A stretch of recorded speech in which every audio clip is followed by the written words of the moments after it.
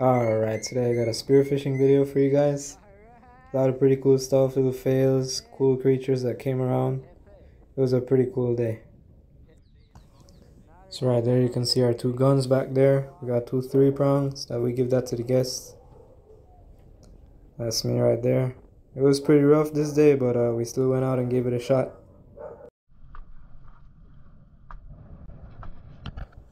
And this is me getting ready to get in the water. I don't load my gun in the boat. I load it until I get in the water.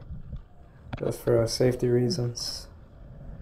Don't want that gun to misfire. So pretty much as we got in the water, my buddy had shot a fish. He shot a nice snapper, but unfortunately his flapper didn't open and, the fish came out. Right here I see a really nice schoolmaster snapper.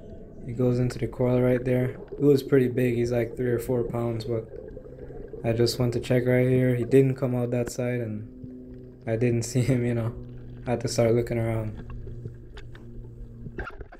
So now that I know where he went, I just turn on my flashlight, take a little dive down here. Another shark tries to get in my way right there. So right here I hold on, push myself in a little further. I'm checking underneath this big crevice, but he's not underneath here. So right here I push myself back, pick up my gun in the process.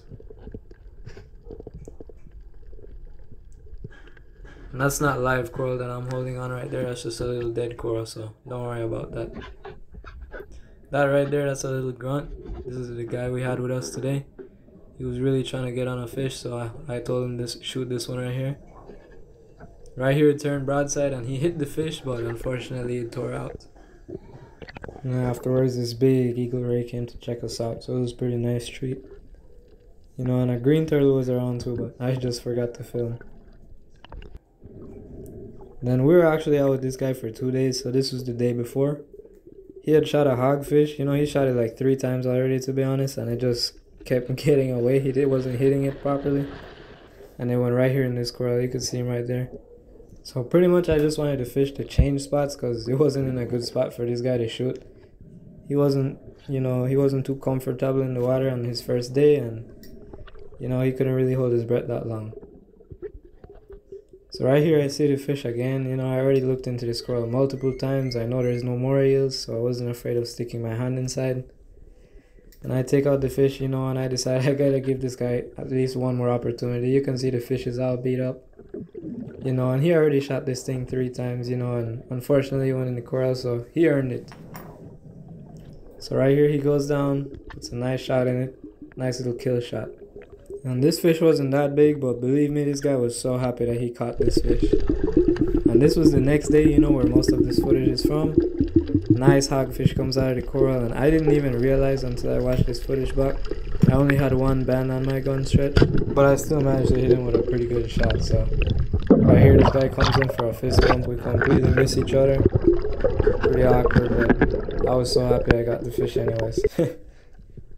And then this is afterwards, and our shark was trying to eat my fish, I wasn't trying to hurt it or anything, I just gave him a little poke.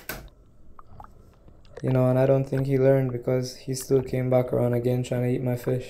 So he was only like a 4-footer, he wasn't that big, I wasn't really worried about him.